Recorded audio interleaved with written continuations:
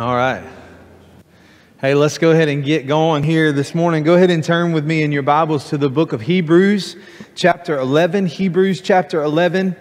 I want to share briefly with you a few thoughts, something that the Lord has been stirring up in my heart this week, and it's a little bit here, it's a little bit there, and hopefully this will all just kind of speak to you by the Spirit today, because I wouldn't say that I have so much of a practical message for you as much as I just feel like the Lord wants to speak some individual things to your family and to your home and to your marriage and to your future, to what it is that He has in store for you. You know, we sang that song here this morning, that you are my future and my past. And there's so many of us that live in this place of we've trusted the Lord to deal with our past, and we've trusted the Lord to bring us into our future. But what's in the middle is the today. It's the right now. It's the right now. You know, one thing that I've noticed about Christians is that we have a tendency to like to kick the can down the road, so to speak. We like to say, well, tomorrow. But what happens when tomorrow becomes today? What happens when tomorrow becomes today? What's God saying to you today? And this is why we need, absolutely, it's vital, more than you need breath. What did Jesus say? He said, man shall not live by bread alone, but by every word that proceeds out of the mouth of God. There is a proceeding word of God that He's speaking to you and to your life on a daily basis. And He wants us to learn how to live on His word. Not just, reading the Bible, but hearing His voice. What is God saying to me today? Because that is the only way to live in the now. It's the only way to live into, not just thankful for what God did in the past, looking forward to what God's going to do in the future, but missing what He's doing right now, right here, today. Amen? You with me? And so today we can't kick the can until tomorrow. We're going to say tomorrow become today. I want today to be the day that I hear the voice of the Lord, and that's my desire for you, that you would hear the voice of God today, that you would hear His heart and His will for your life today. And that's what we're going to talk about. So Hebrews chapter 11, verse 6. I'm going to read this scripture and then we're going to pray, and I'm going to show you a few other things. It says this, verse 6, but without faith it is impossible to please Him, for he who comes to God must believe that He is, and that He is a rewarder of those who diligently seek Him. Without faith it's impossible to please Him, for he who comes to God, what? Must believe that He is. Must believe that He is, not that He will be, not that He was, but it says he must believe that He is. That God is in the middle of your situation, that God is present in your life today, that God is noticing those things that are going on in your world when you don't see Him, when you don't feel Him, when you don't, it doesn't seem like God's involved in your situation. God says, I am there, and we must believe that He is. You see what I'm saying? We can't say, oh, well, we know that God was doing this, or we know that God one day will do this. I'm tired of living in that way, guys. I want to live in the what is He doing right now in my life, in this time. He is. Amen. I want to live the kind of He is faith. I want to live the kind of He is life. I don't want when somebody comes up to me and says, how's things going, man? What's going on in your life? And I don't just want to have stories about what happened in February. Yeah, and as equally, I don't want to have just, one day God's going to, I mean, those are wonderful. You need to hang on to those. But what's He doing today? Where is He at in your life today? He is. Come on. Now watch this. It says, he who comes to God must believe that He is. You got to get that inside of you. I got to have Him today. He is, and that He, come on, say it, you can do it. That He is a rewarder of those who diligently seek Him. Now, is it talking about in the sweet by and by, the pie in the sky, or is it still talking about the is? That means today God wants to reward you for diligently seeking Him. Come on, this is a whole new world we're in. Because we're not just talking about what he used to do, and we're not just talking about what he's going to do. We're talking about what does he want to do today, right now, in this moment, in this time in my life. Because if you don't live in the is, then you're always going to be either looking back or looking ahead, but you're never going to see where he is right now. We miss so many things that God wants to do because we're steady looking back or looking forward. And God says, I'm right in front of you. I am in front of you. I am doing a work in your day right now. Right now. He is. Amen. He is a rewarder of those who diligently seek Him. Now skip over just a little bit. I want to show you something here in same chapter, Hebrews chapter 11, verse 17. There's a patriarch that's mentioned here that I want to draw just draws a few things from his life. And I believe this is going to help you. So it says this, by faith, Abraham, when he was tested, offered up Isaac, and he who had received the promises offered up his only begotten son, of whom it was said, in Isaac your seed shall be called, concluding that God was able to raise him up even from the dead, from which he also received him in a figurative sense. Now, we're going to take that apart here in just a minute and talk about it. But the first thing I want to draw your attention to, it says, by faith Abraham, when he was tested. Now, here's the thing. We got to get past this. So let me deal with this, and then we're going to move on, okay? The bottom line is that nobody likes the test. Nobody likes to be tested. Right? Nobody likes the test. The test is not fun. The test is not what we signed up for. But you know what? Really, when it comes down to it, the test is what causes us to become who He's called us to be. It's what creates in us the person who God has created us to be. It's the test. He uses the test to bring us into our true identity. Okay? So let me get beyond this for just a second. I remember when I was in high school, I didn't enjoy the test because the test provoked me. It made me have to put in the work to prepare for the test, right? When I was in school, you had to put in the work to prepare for the test. But I remember playing football, and man, I didn't necessarily enjoy those two-a-day football practices in the South Louisiana heat. It's 110 degrees outside, and we've got on full pads, and we're bear crawling the length of the football field, and just like, sweating almost drops of blood like Jesus did in the garden. I mean, it's terrible. It's awful. We had a sled that was like a homemade. Come on, you guys that know what I'm talking about. Y'all have had some of those in school. Some of our men here, you know what I'm talking about. It was at home. I don't even know if they would allow them to use this. And somebody got sued and they quit using these. I promise. It had to have. This was a homemade piece of iron that it was slapped together by somebody who thought it'd be a good idea to push it around. And we'd have to push this thing. It was painted red, and they named it Satan.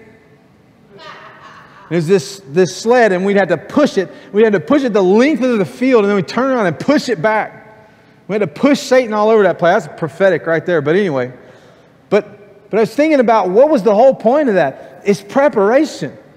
Last Sunday we talked about, everybody that was here last Sunday, remember we talked about when Paul and Silas were in the prison?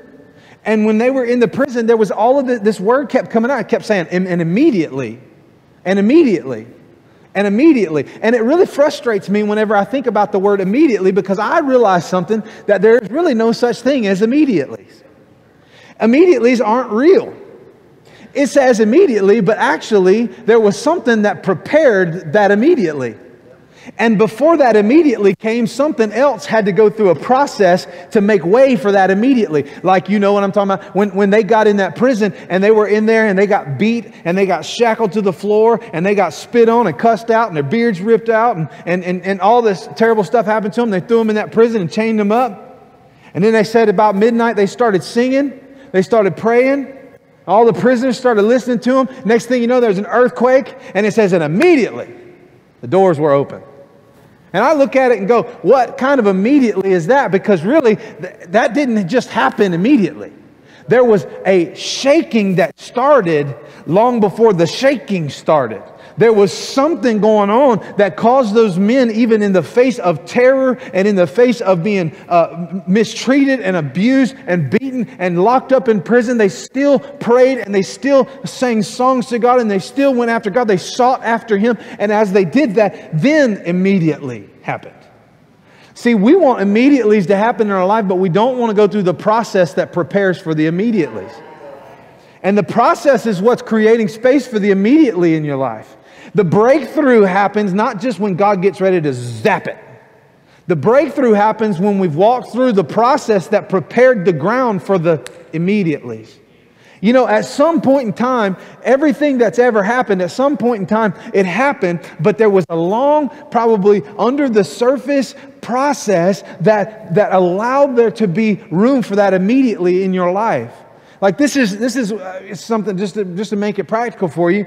You know, there's a lot of people that'll tell you that if you will, show up and you'll tithe, then you're going to wake up one morning this week and go out and check the mail, and there's going to be a $1,000 check in there. And there's jokers on TV that'll tell you this stuff, and I want you to know that is not the kind of immediately that God works in. He establishes things to work in immediately. Yes, He does do things immediately. But He also works within the law of sowing and reaping. And you and I know just as good as anybody else that when you put a seed in the ground, you're going to have to wait a few minutes. You know what I mean? You're going to have to wait a minute. You're going to have to trust the process. You're going to have to trust the process that God is going to, and there is going to be a day when that thing springs up. But it didn't just spring up. There was something going on beneath the surface long before you ever saw it on the top side. You get what I'm saying? By faith, this scripture is bringing us here when he was tested. Abraham, when he was tested. This testing is what is preparing for immediatelys. Okay? So the test is preparing for immediatelys. Watch what it says though. When he was tested, he offered up Isaac. And he who had received the promises offered up his only begotten son, of whom it was said, "In Isaac your seed shall be called," concluding that God was able to raise him up, even from the dead, from which he also received him in a figurative sense. Now, if you're familiar with that story, that makes sense to you probably. But if not, then we're going to talk about that here in just a minute. But I want us to go back for just a minute. And I want to look at some things from the life of Abraham and ways that Abraham was tested. And I feel like this is going to be encouraging to some of you, because some of you are walking through some testings in your life and you don't even recognize that they're testings. But I want to show you some of the ways that Abraham was tested and the reason for Abraham's testing and the immediatelys that were provided for him because he passed the test. Okay, so Abraham was tested. So let's turn back to the book of Genesis, all the way back to the beginning in chapter 12. Genesis chapter 12.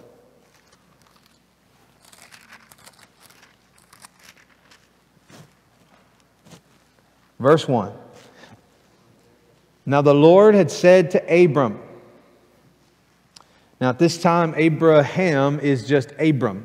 Later, God changes his name, and that's another sermon for another day. Same guy. Now the Lord had said to Abram, "Get out of your country, from your family, and from your father's house, to a land that I will show you. I will make you a great nation. I will bless you and make your name great, and you shall be a blessing. I will bless those who bless you, and I will curse him who curses you, and in you all the families of the earth shall be blessed." This is the promise that initiates what we know of as the land or the nation of Israel. They came from this conversation that a man named Abram had with God. Now, here's a good question for you. If Abram hadn't gotten out of his father's country and gone to the land that God would show him,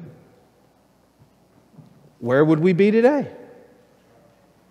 I think God would have just raised up somebody else. But because this man was faithful and because this man believed God, he's accounted in the book of Hebrews, Hebrews chapter 11, as a man of faith. He's in the hall of faith. And he says that Abraham, when he was tested, he gave God what God asked for. What did God ask him for here? I want to show you this first way that he was tested. He was tested in Genesis chapter 12. We just read it. He was tested in the way of letting go. First time we see Abraham pop up on the scene, he has to let go. You see, you need to know a little bit of the backstory, and I don't want to get too caught up in this because I can chase some rabbits here. But Abram has a father who, if you go back and you read about his father's name was Terah, and Terah, it says this in verse 27 of chapter 11, or Genesis 11:27 says, this is the genealogy of Terah. Terah begot Abram, Nahor, and Haran begot Lot. So Abram has two brothers, one named Nahor and one named Haran. And Haran died before his father Terah in his native land in Ur of the Chaldeans. And then Abram and Nahor took wives. The name of Abram's wife was Sarai, and the name of Nahor's was Milcah. And go down to verse 30. But Sarai was barren, she had no child, and Terah took his son Abram and his grandson Lot, the son of Haran, and his daughter-in-law Sarai, his son Abram's wife, and they went out with them from Ur the Chaldeans to go to the land of Canaan. And they came to Haran and dwelt there. So the days of Terah were 205 years, and Terah died in Haran. Now let me give you a little bit of what's going on here. Abram has two brothers, right? One of them's name is Haran, and the other one's name is, what was his name? Nahor. Their father's name is Terah, all right? Terah is heading, he's taking his family where? They're on a journey. They left the land of the Chaldeans, and they're on their journey. They've taken the whole family to Canaan. That's what it says. On their way to Canaan. And somewhere along the way, in a little spot, they stopped maybe for the night in a place called Haran. And the brother of Abraham dies. And Abram's brother dies in a place called Haran. And the Bible says that then Terah, the father, stopped moving toward Canaan, and he settled in Haran, and he died there. You see what it says? It says, so the days of Terah were 205 years, and Terah died in Haran. Where was he headed? Canaan. What's Canaan? Canaan is the promised land. Canaan, that's where we're headed. Next week. Week after the next. He's headed to Canaan, but he stopped in Haran. And as it just so happens, like I had to look at this a few times, Haran just so happens to be the name of the brother that dies. And he stops in a place called Haran, and the brother dies in a place called Haran. And this place, I don't know if it was called Haran before, but after this brother dies there, it's called Haran. This father named this place after something he lost. And it kept him, he stopped from moving forward into the promise that God had made to him. I believe that the song could have been like this. Father Terah had many sons. Many sons had Father Terah. But Terah stopped in Haran. And so God raised up another, Abraham. That's why we sing, Father Abraham had many sons. When it was Abraham's father that was supposed to go. You get what I'm saying? So what had to happen was whenever Terah stopped in the place of loss. Some of you have lost loved ones. Some of you have lost friendships. Some of you have lost. You felt things have been torn from your life. There's been some of it tragic. Some of it just through dysfunction. Some of it through some sort of something has stolen from you. And that sense of loss has the potential to paralyze you in a place called Haran. And it is not God's promise. It is not God's best. It is not where God wants you to end up. It's not there.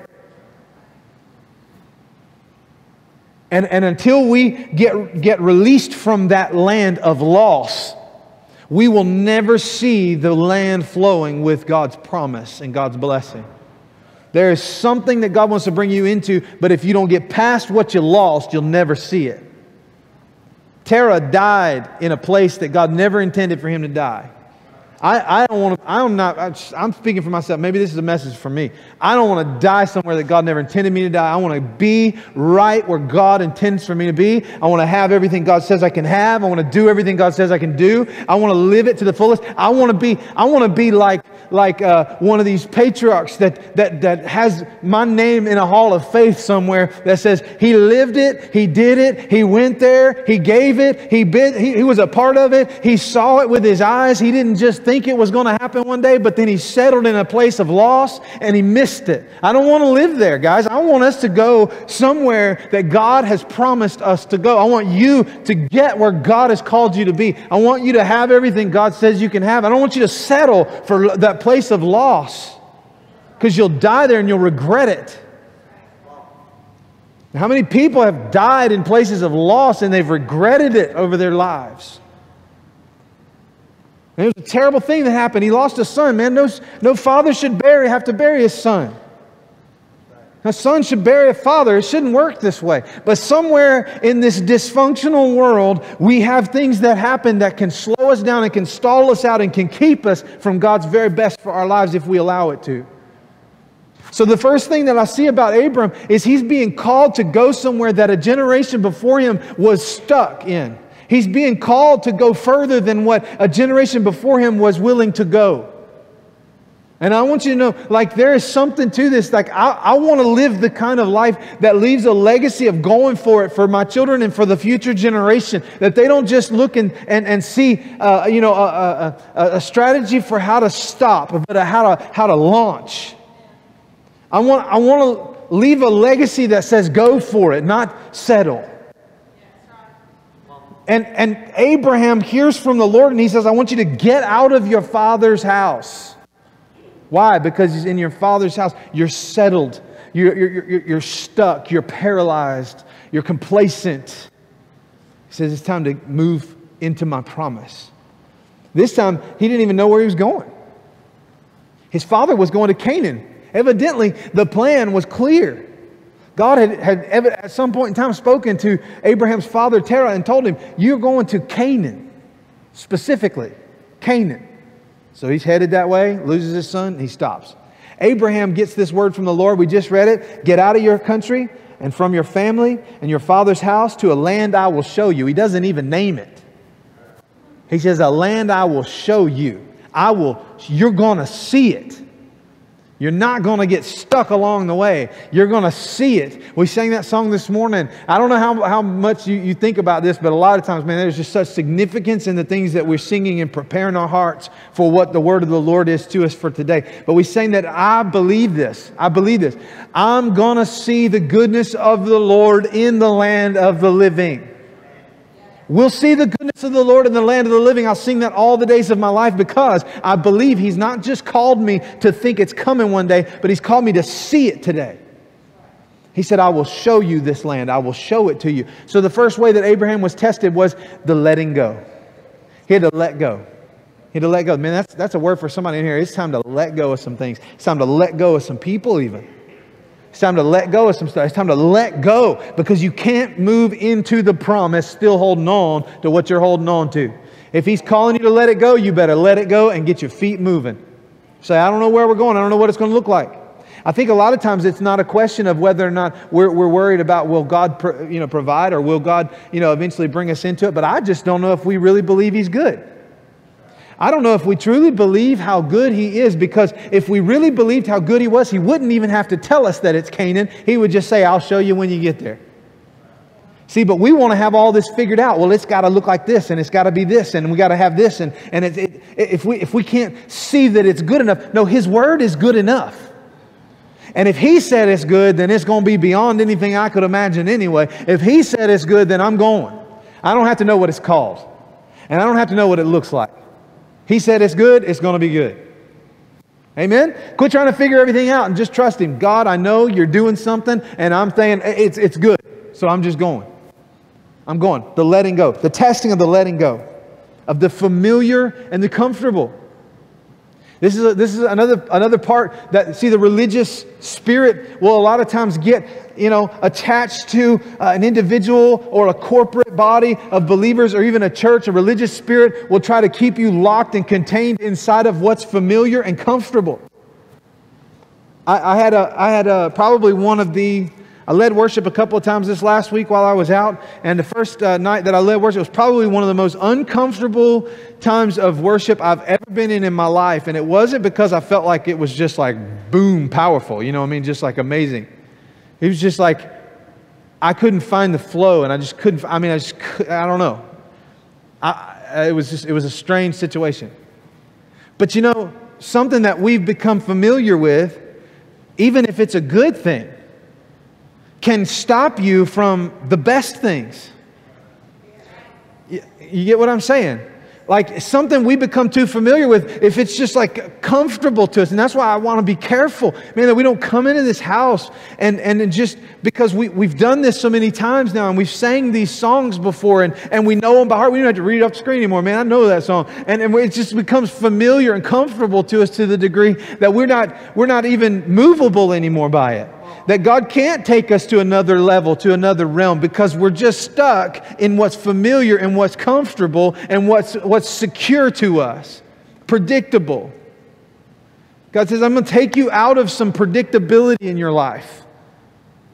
I'm going to take you out of some things that are predictable in your life, and I'm going to move you into some things that may seem a little bit uncomfortable, but it's in those places of being uncomfortable that God says, I'm going to promote you and put you into a new realm and into a new level. He's calling us to a new level on an individual basis, but it's not going to come so long as we are comfortable in the familiarity of life. He called Abram out and he said, this is not going to look like what you've been in, but it's good. You guys still with me? So flip over a page if it's on the next page in your Bible. Mine it is. Just to verse 10 there, still in chapter 12 of Genesis, verse 10. Now Abram, he gets to where God's taken him. And it says, now there was a famine in the land, and Abram went down to Egypt to dwell there, for the famine was severe in the land. So God gets him to Canaan, and Abram takes a look around and he goes, man, this place stinks. I mean, it's dry. I mean, what? I just had something else in mind. And he's looking around going, man, this is not good. It's a famine. It was so severe. He was like, you know what? I'm just going to keep moving. And he leaves the place of promise because it didn't look like what he thought it was going to look like. Because you see, Abram at this point in time had mixed up the idea of what suddenlies look like.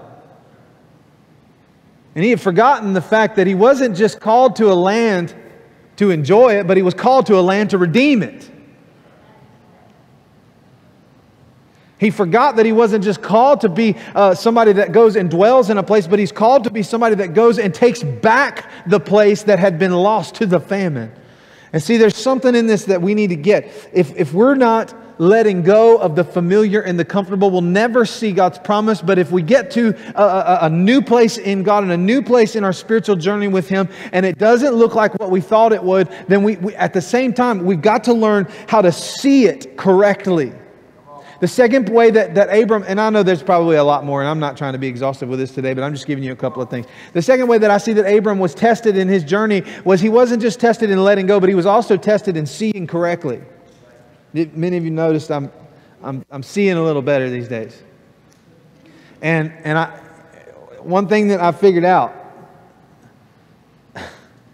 do I look strange now? See, everybody now says, man, you look weird without the glasses. So I look weird with them or without them. Okay, that's just how it is. But here's the truth. I didn't realize how off my vision was until I saw correctly. And then because I was content to live with the blur. Yeah, you know what I'm talking about. Those of you that are wearing these things, you know what I'm talking about.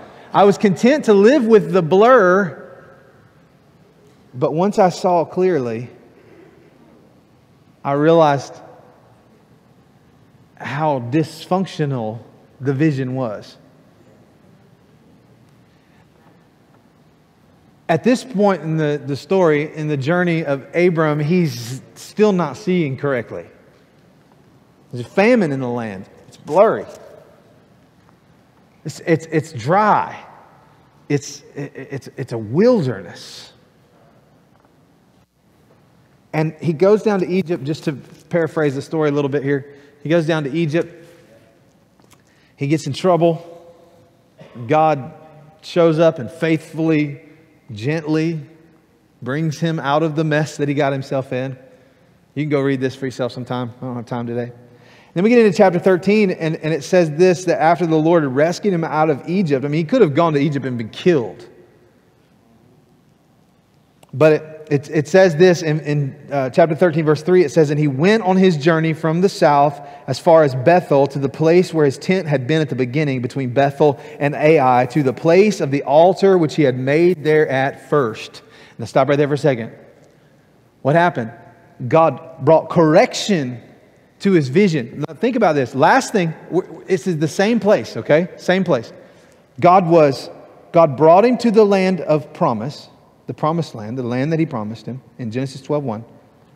And then when he gets there, Abraham looks around and he goes, man, this place is terrible.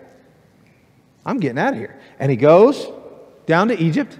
And then the next thing you know, he's coming back to the place after God sets him back on course. He brings clarity to him. And now listen to his description of the land.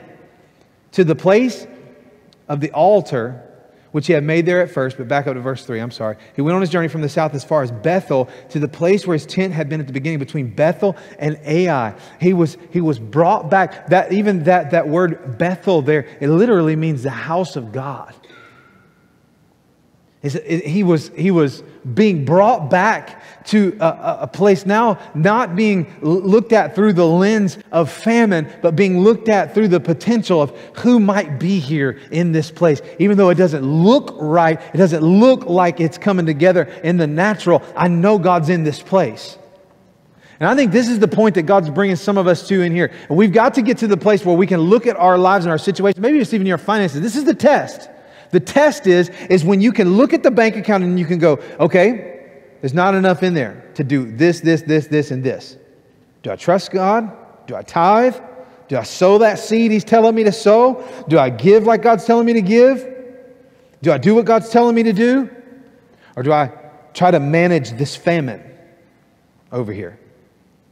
Depends on how you see it. Depends on how you see it. But so long as you're seeing it as a famine, it will continue to be a famine. It says this, to the place of the altar that he had made there at first, and there Abraham called on the name of the Lord. It's the same guy. Abraham. He called on the name of the Lord. Where? At the place of the altar. There are some things, man, I'm going to go Pastor Greg on you here for just a second. There are some things that God wants to alter in us that without the altar, the place of the altar, it doesn't get altered. There's some changes, there's some shifts, there's some things God wants to change in your circumstances, in the family. He wants to deal with the fruitlessness of our lives. He wants to deal with the famine in our families. He wants to deal with the famine in our city. He wants to deal with the famine in this country. But until we come to the place of the altar, all we can do is observe the famine. See, the second way Abraham was tested was in seeing it correctly.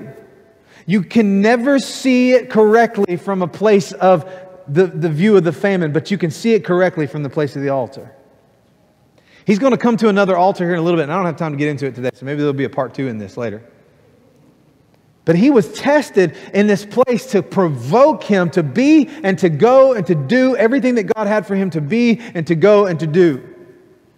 And there's some things in our lives that we are currently, I would say this about myself, and if you're honest in here, you'd say this about yourself too. I am not there yet, and there are things I know that God has for me that I could be and probably should be walking in today, but I'm not. And I could play some sort of, I'm not responsible card and kick the can down the road and say, well, it's just because God hadn't done it yet. Or I could realize that He's not just wanting to be the God that was or the God that will be. He wants to be the God that is today. He wants to deal with this thing so that He can make me who I'm supposed to be. Not later, but now. See, because if you're looking around and waiting for the famine to stop before you get real with God, you're going to miss the whole point, because the whole point was never to get the famine to stop. The point was to get you to the altar. And if we get to the altar, the famine is going to be dealt with out of the overflow of what God does at the altar. You get what I'm saying? I hope you're getting this, man.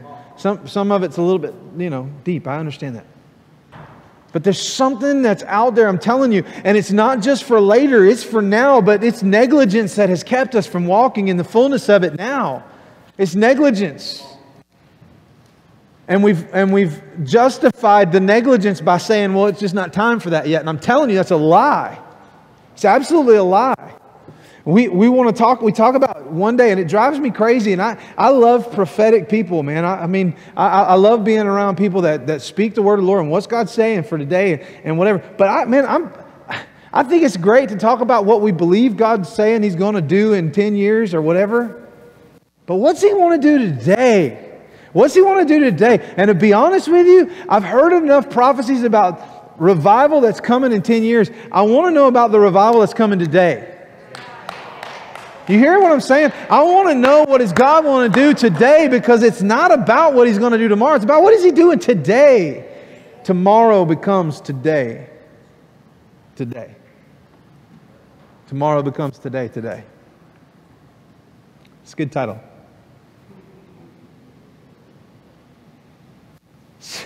We always, after services, we always try to figure out, what are we going to call this sermon today? And before they post them on YouTube, and most of the time, Brother Levi back there has a better ear to it than I do. So, all right. Man, I got so much more I could get into this. I feel like He's laying a foundation, though. Amen? You receive that? You receive that? Baby, will you come up here and get on the keys for me for just a minute? I want to invite you to make a move on something. There's two things we talked about today. One, the hindrance of not letting go. Two, the deception of not seeing correctly. I deal with both of these issues on an ongoing basis. I deal with it on a Sunday morning. It's like this. I can look around this room and be honest with you, I look around this room and it's probably about, half full. I see more gray chairs than I do people. And what tends to happen to me as a leader is I'll come to this point where I'll look at it and I'll go, man, what's the deal? What's up with this famine? Why do I see more gray chairs than I do people? And something in me has to go through this war to decide how I'm going to see it. Because how I see it determines how God can move in it. Because I'm telling you, anything that you see the wrong way is preventing you from being able to allow God to move in that situation. And the truth is that there's probably some people that should be sitting in these gray chairs that are not currently sitting in these gray chairs because some of us have not been able to see these gray chairs properly. You get what I'm saying? And there's some things in your life that work the exact same way. This is man, I don't want to get all up in your business, but you allow the Lord to apply that to you. There's some stuff you're looking at wrong. And I'm telling you, you can't judge this thing on the natural. You can't base things in your life on the natural circumstances that you live in. You will be depressed. If you base your life on how the world's going, on how things are happening around you, man, you're going to be a mess. There's a whole lot of people that are walking around with a whole lot of dysfunction, and it's really not their fault. It's just because they live in a famine and they can't see beyond it. You know, there was a study done years ago. I remember reading about this, and I think they called it the broken window theory. Y'all ever heard of that before? And there was this study that went into some of the worst neighborhoods and some of the most crime-ridden cities in America. They went into some of the worst neighborhoods and some of the worst environments where, you know, there was always stuff going down, you know, just you know, darkness. And they went into these places, and they just went in and started cleaning up the facades of buildings, pressure washing, painting, and fixing the broken windows. That's all they did. They went in, they fixed the broken windows of the buildings, and they started cleaning things up a little bit, and that was it. And then they sat back and they watched it for a year. And they watched how dramatically crime just nosedived in those communities. And reports of violent crime just tanked. Why? People started seeing it different. People started seeing their environment differently. You getting what I'm saying? The broken window, it wasn't like that actually had any impact on whether or not somebody was going to stab somebody that day, but there was something about the environment that changed when somebody said, let's clean this up and let's deal with this part of this, and maybe that will overflow into the other areas of dysfunction in this world. I'm telling you, there are issues in our country right now that cannot be solved by politicians, and they cannot be fixed by those people that are just trying to manage this thing well. It's only going to be fixed when a few people start seeing it correctly. And as we see it correctly, it has the potential to influence the entire atmosphere of our nation. This is why it's so dangerous, man. Don't get caught up in the media. Don't get caught up in what's the talking heads out there and what they're jabbering about, and all, because I'm telling you, if you do that, you're going to see everything wrong. You're going to see everything through a broken window. And all it's going to do is fuel the dysfunction that everybody else is living in you. So you got to be careful. If you start seeing things through the lens of the kingdom of God, then you begin to see things differently. The dysfunction actually looks like hope. You actually see potential. You actually see God able to do something somewhere that nobody else has any hope for anymore, in the lives of people that others have given up on, and in the hearts of maybe even in yourself. Because see, ultimately, this isn't about everybody else. It's about you. It's not about everybody else. It's about you. And if God can cause me to see myself differently, maybe it might just change some of the ways I do things. Maybe if God can change the way I see myself, maybe I won't say some of the things I don't need to say and do some of the things I don't need to do. Maybe it'll actually begin to change some things because I see it right. When I see myself, this is why Paul was adamant. And you go read through, I mean, I could pick 1,000 of them through Ephesians and Galatians and 1st and 2nd Corinthians, or book of Romans. Go read Romans chapter 5. My goodness, we are the righteousness of Christ. He's trying to get us to see it different. And when you see it different, it affects things on the outside. Perspective shift. It changes things.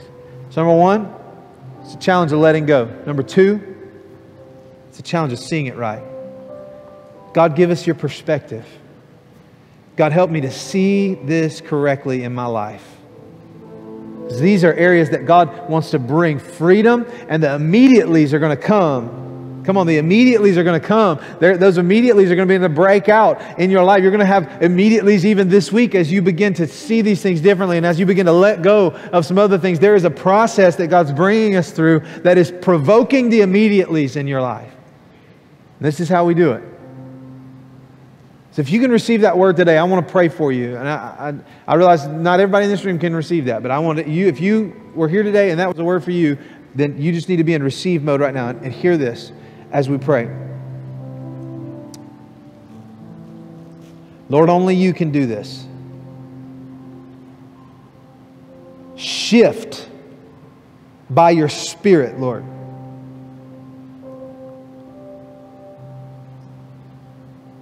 Every perspective that is hindering,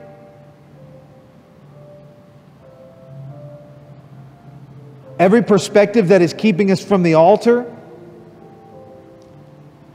every perspective that's preventing us from moving forward in You, every self-sabotaging perspective that we've permitted to remain in our eyes, Lord, we ask You to remove it today in Jesus' name. And Lord, I pray for a grace to be released, the grace for letting go, the grace for letting go, the grace for leaning on You, the grace for seeing it correctly, and the grace to take what is in famine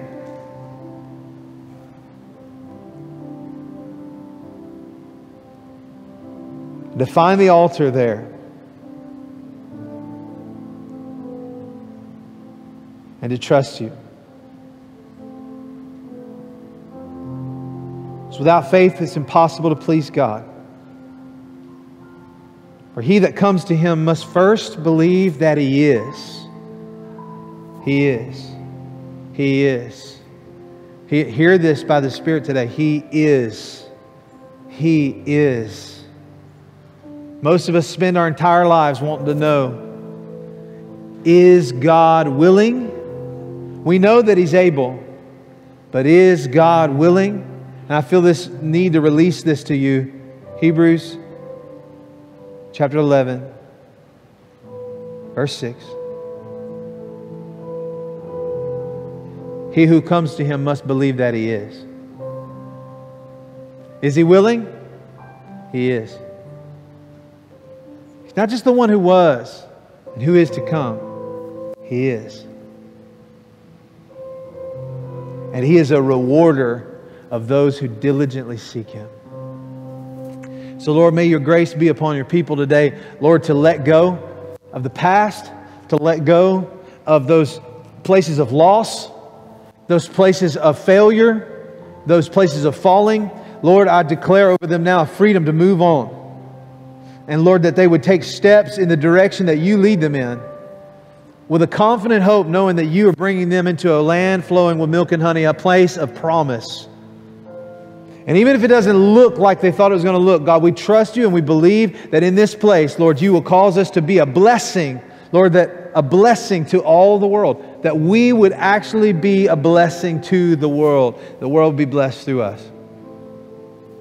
And Lord, today as we come before You, Lord, as Abram did in the wilderness that day, Father, we say, I will go and I will see it right. I will follow You wherever You lead me. Come on, just pray this with me. Say, Lord, I will go. I'll go wherever You lead me. I'll follow You when I don't understand, when I don't see where we're going. I'll have it when You say I'll have it. I'll do it when You say I'll do it. And I believe that the best is yet to come. And I will see the goodness of the Lord in the land of the living. In Jesus' name. Amen. Amen. Come on, thank Him for that. Praise the Lord. Amen.